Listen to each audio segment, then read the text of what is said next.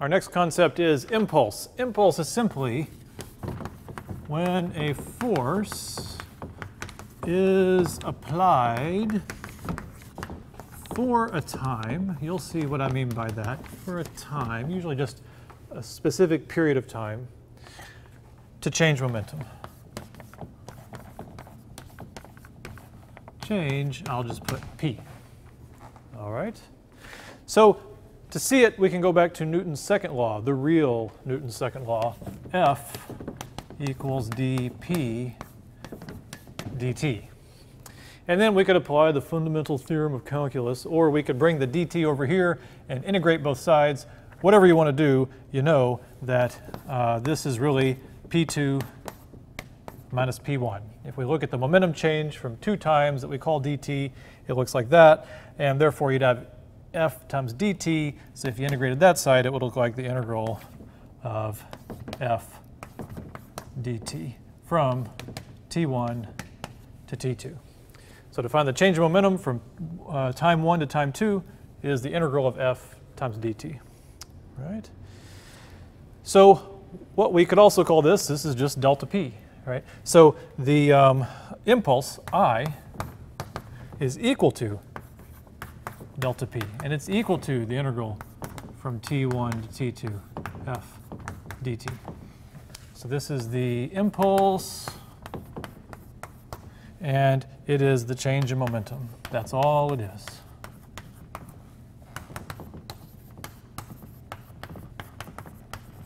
It is literally delta P. It has units of kilograms meter per second.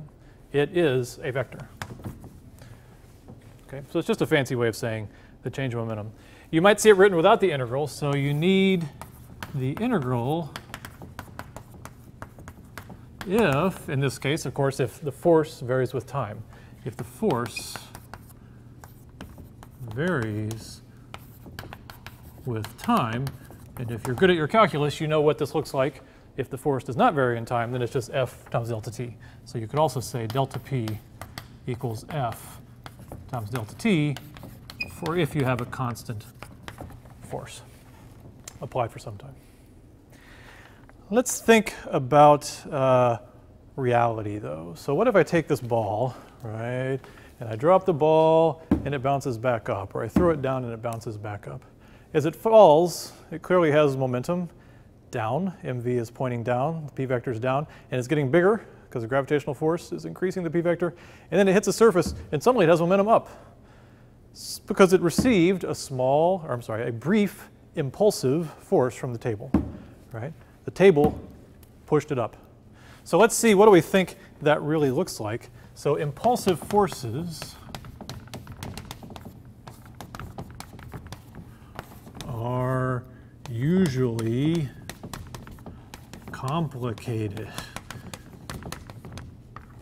If you think about it, the rubbery ball is going to act like a spring. So if we were to plot the real force versus time, force versus t, it would kind of be nothing, then it starts to touch, oh, and you get a big force, and then the force goes away as it pulls away.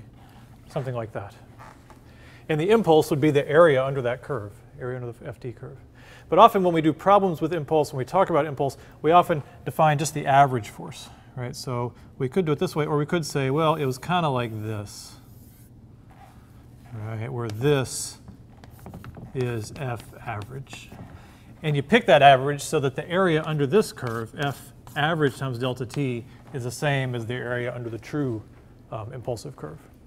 So in problems, you'll often see a problem written to say it felt a force of an average force of 20 newtons for 5 milliseconds.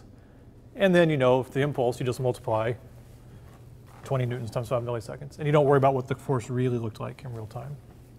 Also in these kinds of problems, one thing to watch for is to keep in mind the vector nature of the momentum and the impulse and everything. So for instance, if you were trying to calculate the impulse of the bouncing ball, right, the impulse that caused the ball to bounce, you would have here, if we call this the positive z direction, and it's falling at v initial, then at first your momentum vector is down, right?